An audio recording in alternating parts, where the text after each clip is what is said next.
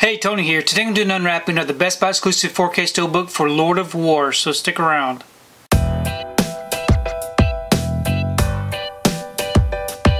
So I received my order for Lord of War. This right here is the Best Buy exclusive 4K Steelbook. Here's the front, and here's the back. If you'd like to read up on it and check out these special features, you can go ahead and pause and do so. I'm going to go ahead and remove this from the wrapper and we can take a close look at this Steelbook. Okay, I've got the wrapper off, and here's the front of the Steelbook with the slip. Nice looking artwork. And again, here's the back. Now as we remove the Steelbook from the slip, it reveals the other artwork. So really nice looking Steelbook, a matte finish. Well, I guess it's lightly glossed. No embossing or debossing. And then here's the back. We open it up. We have our front and back together.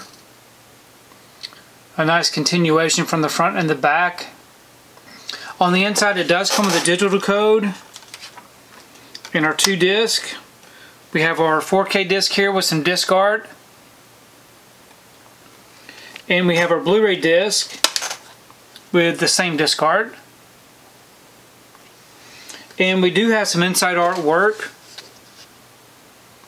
Kind of hard to see. But overall it's a really nice looking Steelbook. So I'm really happy to have another Lionsgate Steelbook added to the collection. I really did enjoy Lord of War when I saw it. I do have just the regular 4K slipcover edition with the different artwork. But I think it's a really good film and a really good Nicolas Cage performance. Please leave me a comment below. Let me know what you think about this particular Steelbook release. And also let me know what you think about the film Lord of War, because I really do enjoy reading your comments. If you like what you saw here today, please give it a thumbs up and share the video. If you haven't subscribed to my channel, I'd really appreciate it if you'd subscribe. If you do subscribe, please remember to hit that notification bell so that you can be notified every time I upload a new video.